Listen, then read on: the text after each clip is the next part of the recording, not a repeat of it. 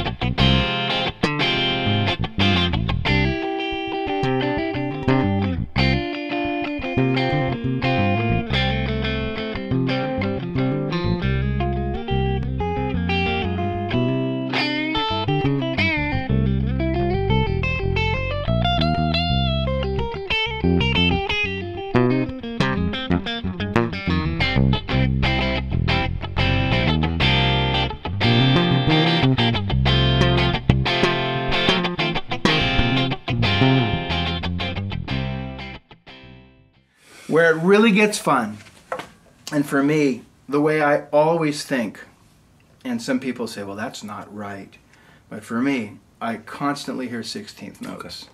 You do too. I know you do. But, so 1 E and a 2 E, so the bar is 1. So if I'm 8th notes, 1. Right. So where that really comes into being a lot of fun is when you start playing figures.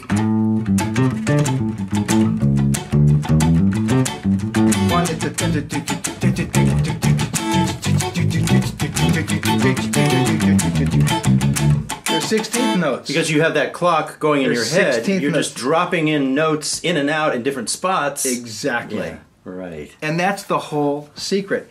So even if it's a ballad,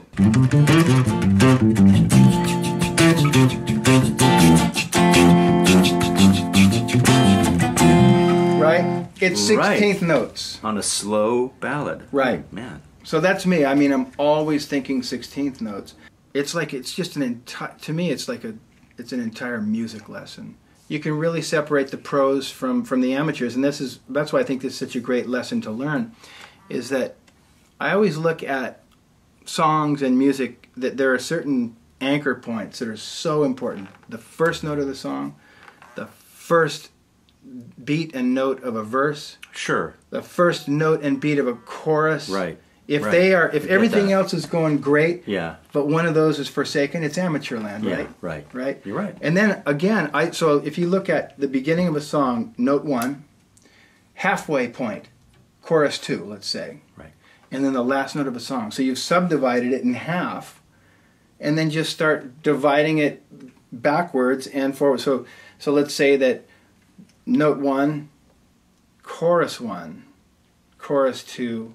Whatever it is, bridge or chorus, 3 or 4, and then out, and then just keep slicing them up. So those, to me, those anchor points are so important, and that's, I think somebody could just up their game and get professional just by knowing that. So that's a really good point. Is that when you announce a new section of a song, the confidence of everybody being in the right place, in the same place, at the same time, is something we take for granted because we work with such seasoned people, but that's really a good point, is to try and make sure every entrance to every new section is spot on. My father, sorry, I got to brag about Daddy. Yeah. But one of the greatest as far as note value. And those notes cut off on the 16ths. So think about that, people, that the note value is either cutting off on an 8th or a 16th, but not in between. That's note value. Yeah. That's beat and feel, right? So it's like...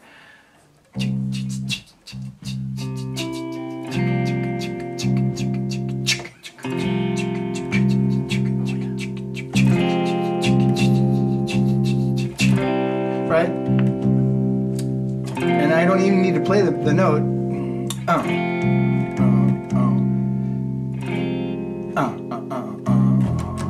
Right? So they're just the beginnings and the endings of the notes are falling on. Now I hate to use the word grid because it's gotten so nuts when people are looking at music. Yeah. But what's going on as far as in the head? Because your head, if you're not listening to a click, that's going to be the human aspect of it, right? So you don't have to worry about it being mechanical and precise like that as far as perfect time. But I love the idea of note value cutting off on the grid. You can watch it here if you did it and actually watched it. I mean, come on, some of the coolest modern music, somebody just playing some notes and then they're chopping. They're just chopping it out, right? They're chopping them on the subdivision of a note, right? Yeah. That's why it sounds and feels so good. Yeah. So if you can start thinking that way and play that way before they even get to it, that's what great musicians such as yourself and all your pals do. So it's the space between the notes that makes the pocket and the groove. Love it, man. What a fun thing to talk. Yeah. It's one of those things. So let's take a look at this on guitar. Long note, short note.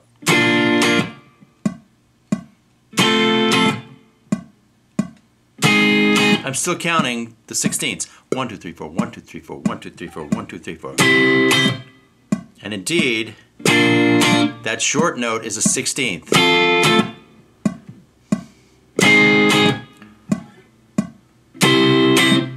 So the first stroke takes up 3 16th notes, and the last stroke takes up 1.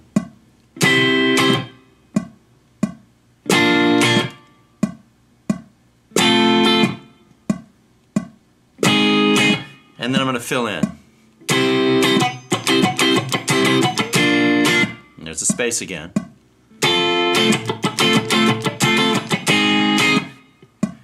Something different.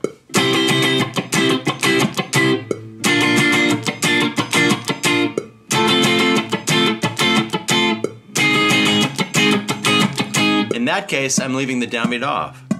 1, 2, 3, 4, down. Downbeat.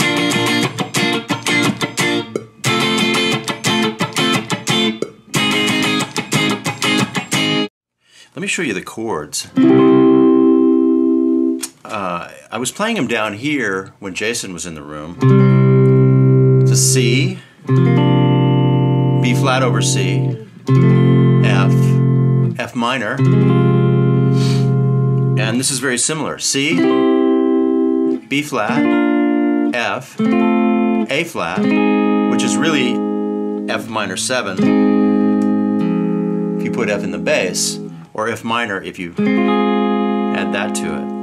So the C chord right here, basically index finger, string 5, fret 3, and then I bar my little finger across fret 5 on strings 2, 3, and 4. Most people like to use the third finger, but I use my little finger. And then I simply pull it off of the neck and let the index finger bar all the way across to get the B flat over C. And then the F is here, index finger barred across 1 and 2. Then there, and then you could grab the low note if you wanted to. And then to get the F minor, I simply remove my third finger and I barring all the way across the first 3 strings with my index finger. And those stay the same here on fret 3. We have F, F minor. And then up here, it's the top half of this C chord right here. And then I drop down. Well, let me spell this. Fret 10, string 4, fret 9, string 3, and fret 8, strings 1 and 2. And that's barred. Just drop it down 2 frets to get the B flat. And then we switch to this inversion right here, which is really the F chord, spelled like this, but the little finger's not involved. And what this is my index finger's barred all the way across 5, and then the second finger comes up on 6 and grabs string 2. That creates most of it, and then the third finger drops in string 4, fret 7. And then I drop down to an A flat, which is simply the same thing we did here at fret 10 and at fret 8, but the A flat is actually at fret 6. That's this finger at fret 6. So, pretty much the same chord change, just spoken in 2 different places. C, B flat, F, F minor, or A flat. There's A flat, there's F minor 7. If you want to make it a true F minor, drop in the little finger. And then once again, C here, B flat over C, which is essentially the same as B flat, and then F, and then F minor. And those are the chords.